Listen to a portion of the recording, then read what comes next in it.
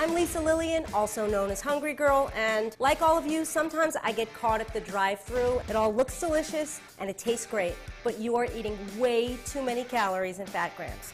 But you can lighten up those fast food favorites that'll save you thousands of calories and hundreds of fat grams, and I'm going to prove it to you right now. Starting with a Big Mac. Now, when you drive through McDonald's and you grab a Big Mac, you're talking 540 calories and 28 grams of fat. My version, the Hungry Mac Bella Stack Burger, has just around 235 calories and itty-bitty 2 grams of fat.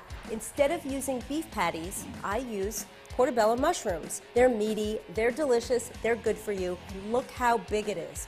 We also use light cheese and a light bun, and I found a way to lighten up that sauce using reduced fat mayo. It tastes amazing. Next up, Taco Bell's Fiesta Taco Salad with beef. It can be 770 calories and 40 grams of fat for a salad. And this is my Hungry Girl Turkey Taco Salad. My version has under 350 calories and just 10.5 grams of fat.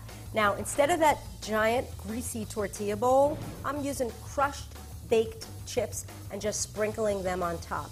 And instead of fatty, full-fat ground beef, I use lean ground turkey and black beans and corn and red bell pepper, and you've got all of your favorite Mexican flavors with a little bit of light sour cream and salsa on top. It is perfect.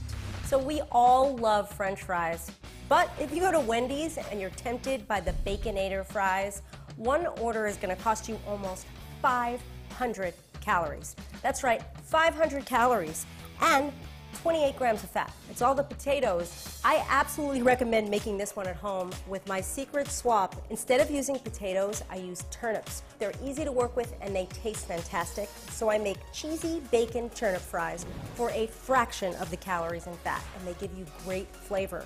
My entire order has 245 calories and only 9.5 grams of fat.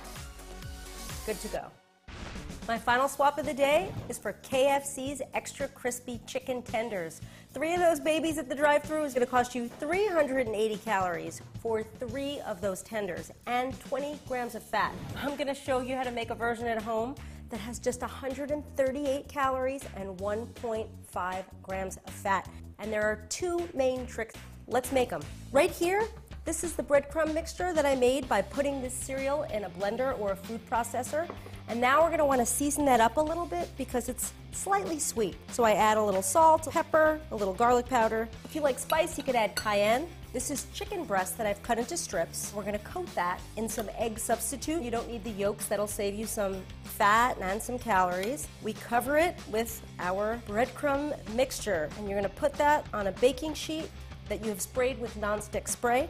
This cereal gets really crispy in the oven. You will not be able to tell the difference. You're going to put that in a 375-degree oven, cook it for about 15 minutes, flipping halfway, and then voila, you are done.